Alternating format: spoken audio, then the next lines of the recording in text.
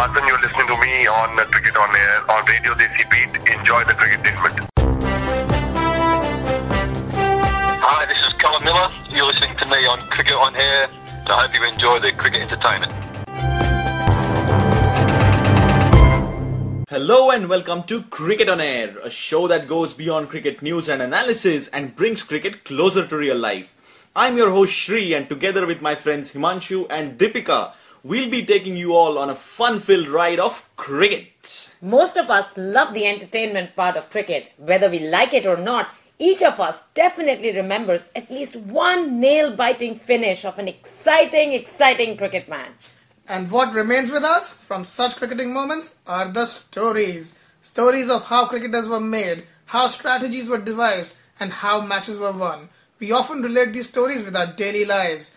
I'm sure you all have such stories to tell as well. So let us share these exciting stories right here on Cricket On Air. On the show today, we'll have our hilarious segment Cracking Up.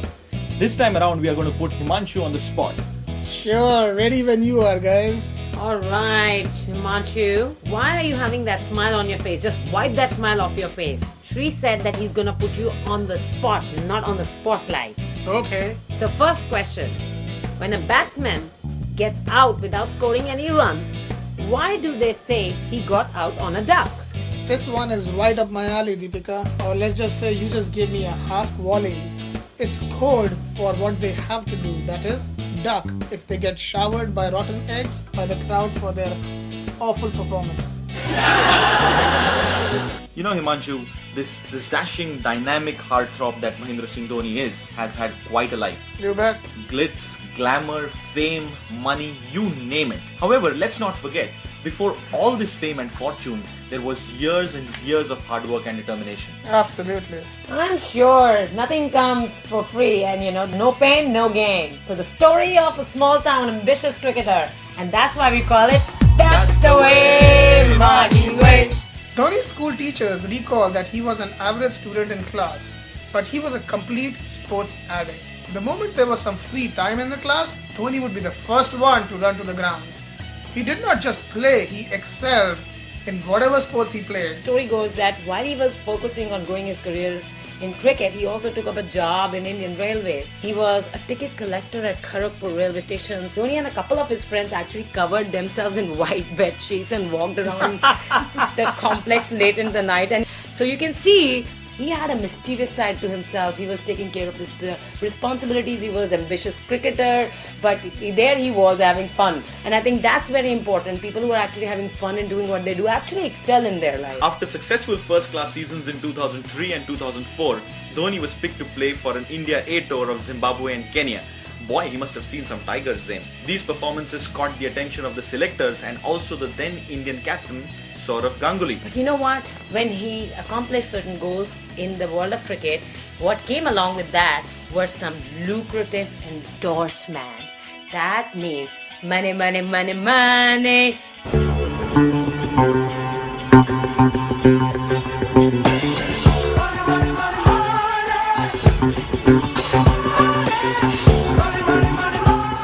Well, this is what happened. Dhoni's style of aggressive batting and his down-to-earth personality and his fairy tale story of a small town boy making it big gave him unparalleled fame. It really appealed to the Indian masses. It said that if you work hard, you'll be amazed at how much more luck you start getting to have. You are right. So maybe this is one such thing that Dhoni The harder I work, the luckier I get. The harder I work, Yes, the I've luckier heard I of get. that. I've heard that. We will agree that what is really needed is the will to work hard and determination. So here's wishing The Ranchi Rocker, even more success and happiness in the days to come.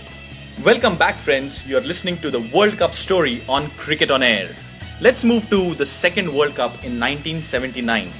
The second World Cup was played in the aftermath of the Kerry-Packer series. We'll cover the Kerry-Packer series also in our episode on cricket controversies. Like we had this entire episode of Sunil Gavaskar taking over the first ever World Cup match. Did anyone pull a Gavaskar in the second World Cup this time around? Himanshu? Himanshu, come up. Come up, Himanshu. I know you've gone down under the table again. But please come up. Dude, they're not helping my case here.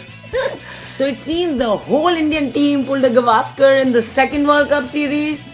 And besides that, West Indies won the 1979 World Cup again. Second time in a row. Second time in a row. Was Clive Lloyd the captain this time again? Yes, Yes, he he was. was. Oh my God. Welcome back, friends. I'm Deepika, and on Cricket on Air today, we're going to tell you how money makes the world go round. The 1992 World Cup was played in Australia and New Zealand. Colored clothing, floodlights, white balls, and rules in favor of the batsmen meant this was tournament completely designed for a cricket fan. In 1992, there was something else that was also happening along the same lines. Teams had started experimenting with both batting and bowling strategies. So out came the big hitting Ian Botham to open the batting for England with the expectation that he would score quickly and put pressure on the opposition teams. The English were not the only ones with different ideas, Shri. New Zealand did their own thing by opening their bowling with the spinner Deepak Patel. First time ever. And South Africa had the charming and handsome Jonty Rhodes taking even more charming catches. In the final, Pakistan were totally on fire and defeated England comfortably to win their first ever World Cup. The legend and also another handsome man, Imran Khan, who had quit cricket much before 1992 World Cup, led his team on to win the trophy, gladiator style. I'm sure that he must have been really happy that he came back to cricket and got the final World Cup. You bet. There was one more reason why he came back to cricket, Deepika. Imran Khan was trying to raise funds for a cancer hospital that he was trying to build in memory of his late mother. And Imran Khan was using this tournament to raise these funds for this cancer hospital. So there was always this buzz about cancer awareness, and there was always this social cause that was associated with cricket in this World Cup.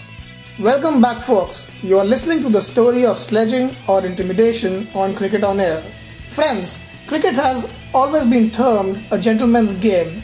However, everybody on the field, including captains, players, bowlers, batsmen and fielders, have always tried to take that extra step to make sure that they get into the head of the other person. Yeah, and some people call it sledging, some call it intimidation, some fancy people call it friendly banter. Yeah, right, friendly banter. The Australians call it mental disintegration. This topic may have gained some popularity in the recent times thanks to some awesome TV coverage with the cameras really zooming in onto the players and some amazing stump microphones which can pick up what the players are actually saying onto the field. But sledging has been in business for a long time. And I have an example for you. The West Indian batsman Viv Richards was notorious for punishing bowlers that dared to sledge him. So in one of the matches, a bowler attempted to sledge him after he had played and missed at several balls in a row. The bowler turned to Viv and said, "It's red, round and weighs about 5 ounces, in case you were wondering." Richards hammered the next delivery out of the ground into a nearby river. Turning to the bowler, he commented, "You know what it looks like, now go and find it." Before we sign off, I want to ask Sri and Imanshu a question. So what is your take on this World Cup? Who do you think will win?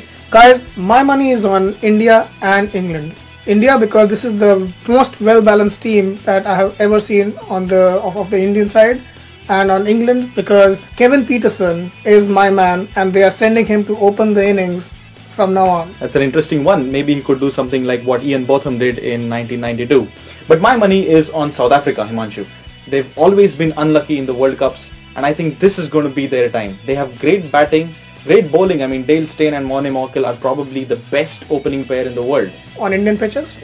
Well, you never know. Great pace can always be a deterrent to batsmen, so it's going to be something interesting. So I think my money is going to be on South Africa. Let's see who wins. I think Australia and Pakistan have some new blood and it's almost a new team. They are highly unpredictable. I see that they could do something special as well. Alright, let's see what happens, guys. So we'd love to hear your opinions and who will win the World Cup.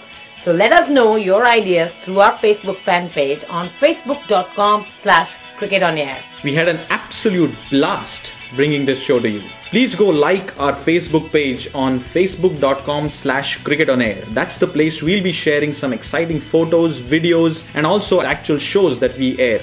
Send us your feedback to feedback@cricketonair.com. And we'll also put some of the YouTube videos for the ones that we shared, right, Shri? Absolutely. Perfect. Absolutely. Alright guys, we'll be back with another exciting episode of Cricket on Air. Same time, next week, right here on Cricket on Air. So until next week, this is Himanshu, Shri and Deepika signing off.